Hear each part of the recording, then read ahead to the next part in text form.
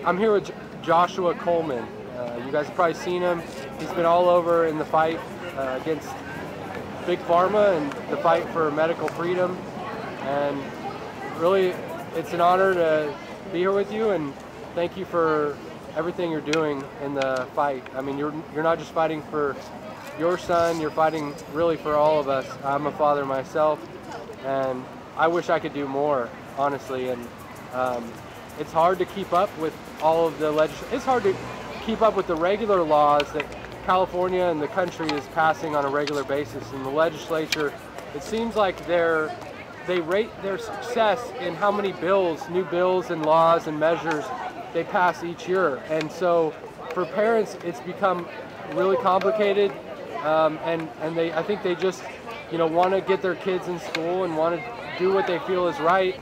And right now, doing the right thing for your child might not be the right thing, might not be getting these shots, and really might be breaking the law. And so you're kind of in a weird situation or a predicament. So if you could just share a little bit about why you're in the fight, and what's happened over the last year since the big protests in Sacramento, and what's coming up. Well, the reason why I'm in this fight is because, my son, Otto, at 17 months old, he had a vaccine injury called transverse myelitis. It's an autoimmune disorder. So he's paralyzed from the waist down. And that's when my eyes kind of opened up to vaccine injury. Now, I knew that there could be some complications, but I never knew something like paralysis could happen, and a whole laundry list of different things. And that's when I started, to realize how sort of AWOL this whole program has gone, since I was a child. I was, in my day we were getting 24 vaccines. Right now it's something like either 72, 74 vaccines. So, it just seems like it's kind of jumped the shark a bit, and I think people need to be safe. People need to be aware of what's going on. And really, I was kind of happy doing my own thing for a very long time after his injury. But when the mandate started to come through with SB 277, at that point I realized I had to get involved. I had to say something, and I had to fight against any kind of mandate like that. And unfortunately, we lost SB 277 last year, but there are all kinds of new mandates coming around the corner. And as far as we're still working on SB 277, and of course, trying to inform people so that people know what they're getting into, because like I said, I think a lot of people think it's business as usual. It's the same thing when I got, as a child, but it is not. It's completely different. Right, yeah, the vaccines have changed now. There's 60, 70 shots by the age of 13, 14. What's the number now? I'm not sure by 13, 14. By the 0 to 18, you're looking at about 72 or 74. Gosh, that's just amazing. At 17 months old, I just looked this up, he had 37 vaccines at 17 months old. I think, in my age, we were supposed to get a 24. I think I only got maybe 18. He had 37 at 17 months old. It's really insane, and he doesn't have enough vaccines in him to go to school right now, which is really unfathomable to me. And a lot of the people that speak this hate talk, people in the media, they haven't gotten 37 vaccines. And yet they're going to call my son unvaccinated and know he shouldn't go to school. It's really confusing, and a lot of the people that speak hate about this really don't know what they're talking about. You're right. Yeah, no, the people that are informed about it, I've found, are the ones that are most against it. Unless they're, even the doctors are really a lot of times not informed. Or as soon as I challenge them, in the case of me not getting my shots or whatever. Actually, a personal story that happened just recently. My son, we took him to the hospital, and the nurse was checking him. He just had had a little injury or whatever from running around the house, and they asked if he had all his shots, or if he was up to date on the shots, and his mother said no, and they asked if he had gotten any of his shots, and she said no. He hasn't been vaccinated at all, and he's perfectly healthy, by the way. I'm sure. But they were constantly, the nurse and the doctor were exclaiming how healthy and how well behaved my son was.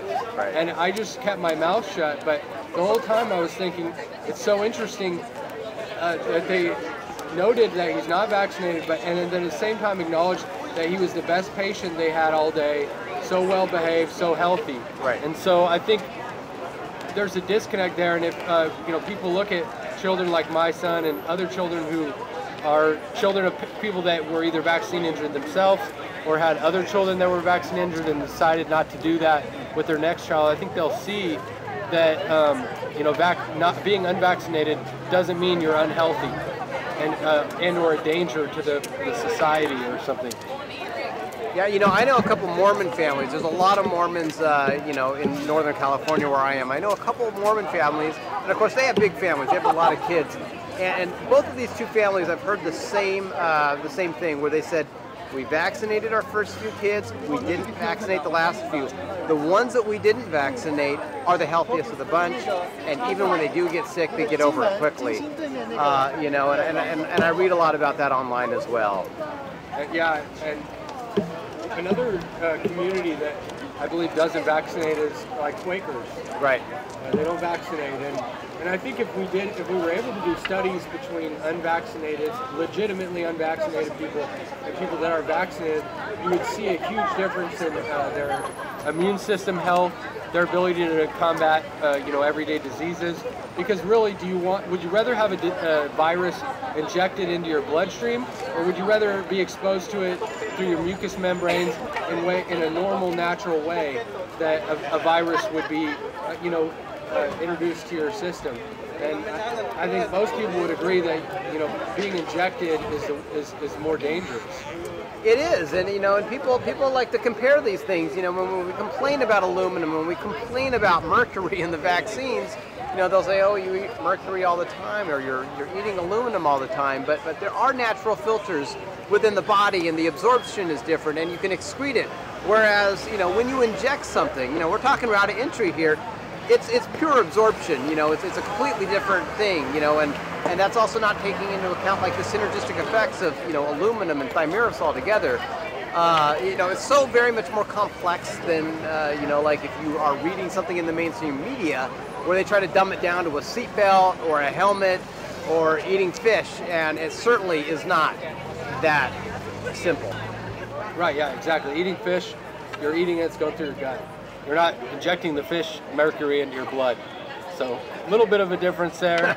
And I think comparing apples and oranges and the kind of ad hominem responses that we're getting from the very bought and paid for medical or pharmaceutical industry representatives. I mean, these are lobbyists. They're people that are being courted almost like a bride to the pharmaceutical industry. Right. They're not independent research. Do we have any independent scientists anymore? How would you have one? I can barely come out here and do video and cover this story independently because it's so expensive just to operate. And those tests are very expensive.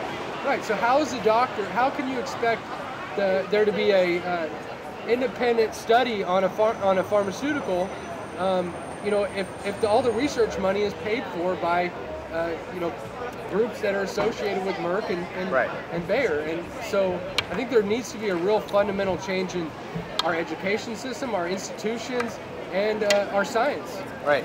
And I love the Brandy Vaughn story, the Vioxx story. She used to sell Vioxx, and this was sold by Merck. And this was I believe it was I forget what kind of medication it was. But they did the research, the safety research. They saw that it was dangerous. They buried the data. They released it anyways, and there were at least 50,000 deaths that happened as a result. Now, they were fined, I think, $2 billion or $3 billion, huge lawsuit.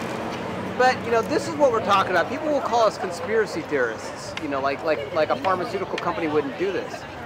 They do this. It's not conspiracy theory. In fact, I've looked at the top 6 pharmaceutical companies that sell vaccines, and they've all been convicted of this kind of fraud.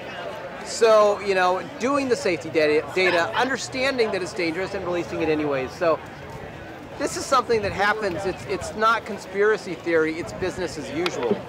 Yeah, no, that whole term, conspiracy theory, people really need to check that verbiage and kind of find out where it's coming from. It's just a way to, take away from the fact that we need to have a debate here. Right. So let's not talk about what people are, or, it's like racism. It's like saying you're one of them. We're not going to listen to what you have to say. Right. No, you need to do the research. You need to go out there and listen to these different voices. And when somebody tells you don't listen to them because they're this, or don't listen to them because they come from this place, that's not a legitimate response. And so we need to really consider the source, and when it comes to our information, and consider it based on motive, intent, and capability. In criminology, they talk about motive, intent, and who has the capability to kind of do that sort of thing. Right. And so when it comes to all this rising disease, and like Flint, Michigan, the water that's polluted, it's so interesting that for so long I told people, hey, filter your water. Don't drink the tap water. Or I'll ask them, hey, do you have filtered water? Is the water at your restaurant filtered? And they kind of look at you like you're weird. But then we have this thing in Flint, Michigan, and so clearly I'm not weird because I don't want to drink the dirty municipal water system. If a person's educated, and educates themselves about any of these topics, you will see that it's not such a bizarre thing to think is going on. There's something going on with the water. There's something going on with vaccines. There's something going on with GMOs. It's so obvious with vaccines. There's so many red flags, and just all the surface stuff. And that's what I talked about today when I was speaking. Just surface stuff, that they lobbied for release of liability. Why does a company need to not be liable for their product? And who's going to feel safe injecting something into their child that's manufactured by a company that's not liable, for the injuries and deaths they cause? It just goes on and on and on. It's just so very obvious that something's afoot.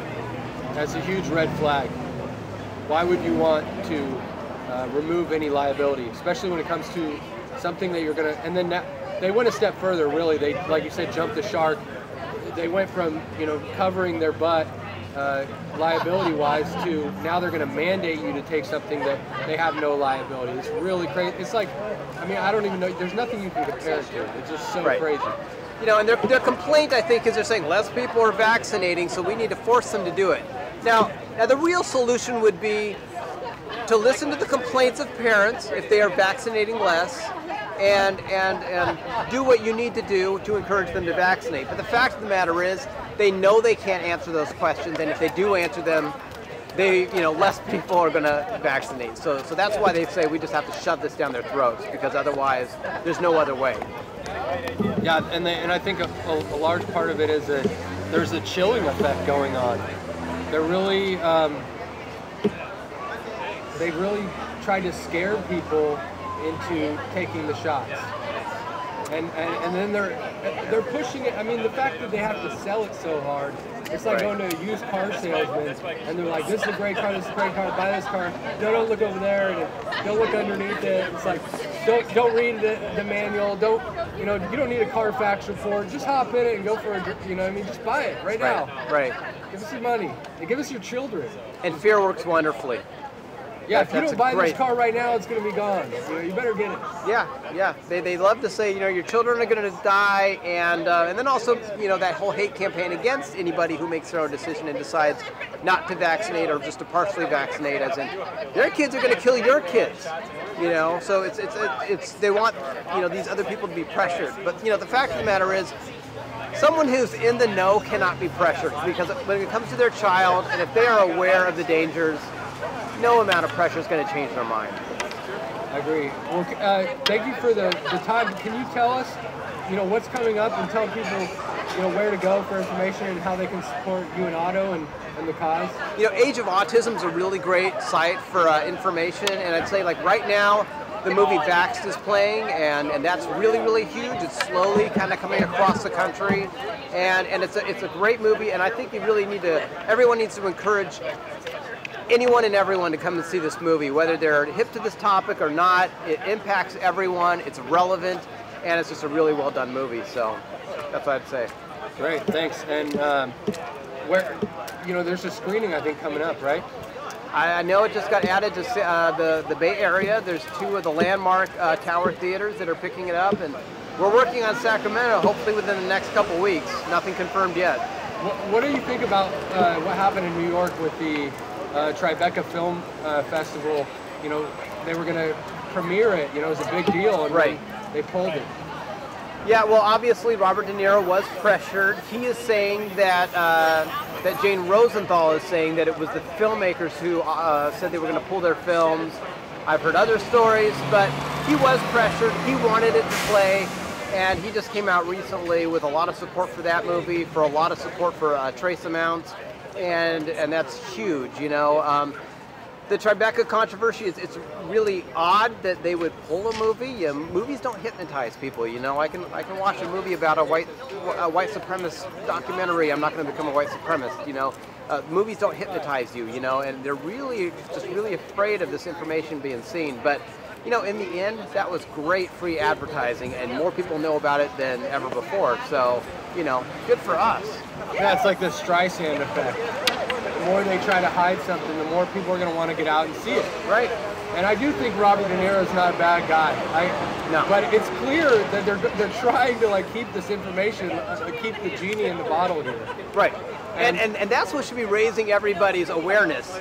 You know, in Texas, the kind of pressure that went on there to keep it out of the film festival. It's a movie, you know, like Huckleberry Finn was banned when that came out. You know, a lot of classics, Catcher in the Rye. You know, we look back and we go, wow, these are classics, and why would these ever be banned? And we live in the United States of America. Are you kidding me? Somebody shouldn't see a movie? You know, and I think that's an insult to Americans. You know, they're either saying, you're too dumb to correctly interpret this information, so we don't want you to see it at all. Even though really the reality is, we don't want you to know this stuff.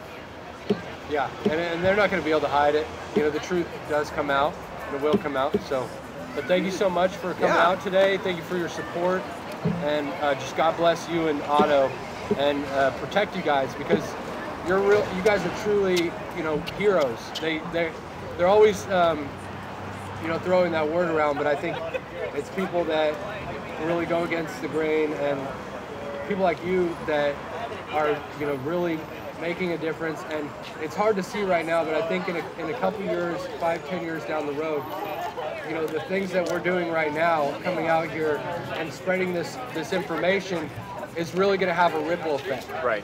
So and that's why some people, they tell you what you do, what you say, your vote, whatever, doesn't matter. But the reason why it's hard to see, because what we do now, you know, that has an effect that ripples into the future. Right. And so our actions, while they aren't readily apparent right now, the results of them, it's important that everybody get out there, that if you know something, if you personally are a doctor or whatever and don't take vaccines, but you're not, you know, putting that information out to your clients or to your patients and letting them know that there are risks associated with them. Maybe you don't have to outright say, you know, you shouldn't get it. Right. But if you know something, share that information with other people. And maybe there'll be some people that say you're crazy or weird, but you might save someone's life. So it's a big deal. Right.